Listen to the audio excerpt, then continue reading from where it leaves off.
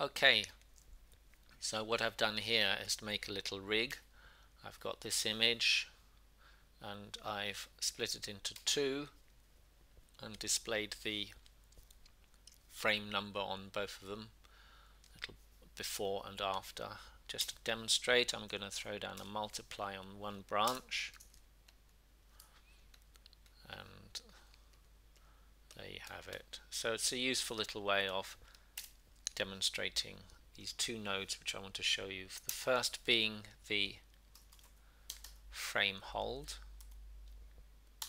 Incidentally, the mixing was done with a key mix, which is quite a sweet little node for blending two streams together according to a rectangle here, which is this rectangle, or according to an alpha.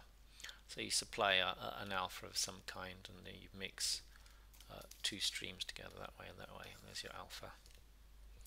Anyway, I digress. Let's go back to there. Now, when you first load up a frame hold, it's a bit disconcerting. Everything goes black. Now let's get some action. If we put in what we have is two boxes there: first frame and increment. First frame is where the effect starts from, and the increment is how does the frame, how does the timeline advance from there. Now if both those values are set to 1, we have no change. Okay, if I set that to 0, it essentially freezes in this instance at frame 1. Let's set that to say 20.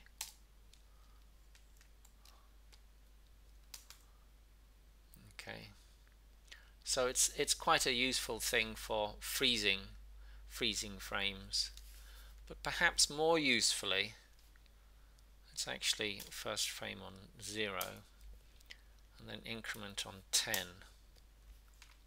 Now let's go over here. Frame 10, 20, 30, 40, 50. You see that?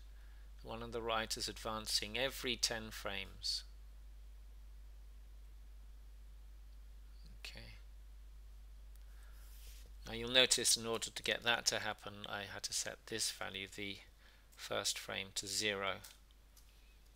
0 has a position in the timing world. Frame 0 is often regarded as the first frame, if you see what I mean. If I set it to 1, it'll be advancing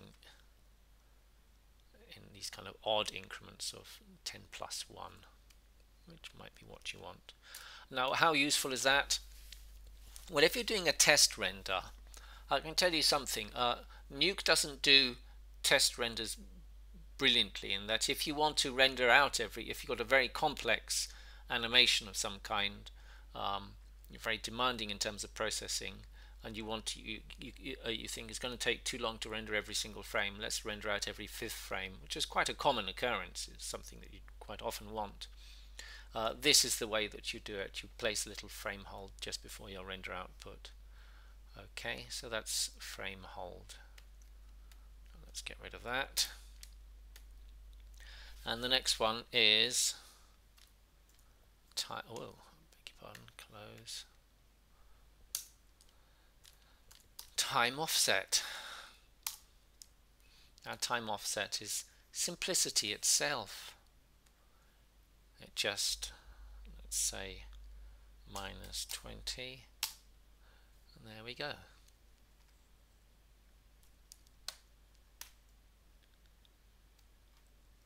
Now again, when we write in minus 20,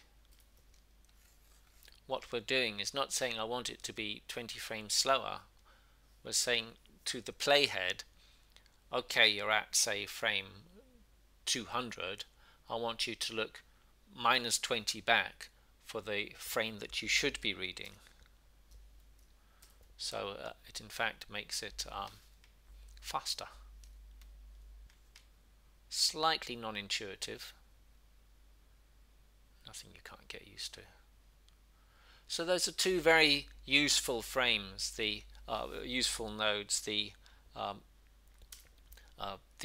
frame hold and the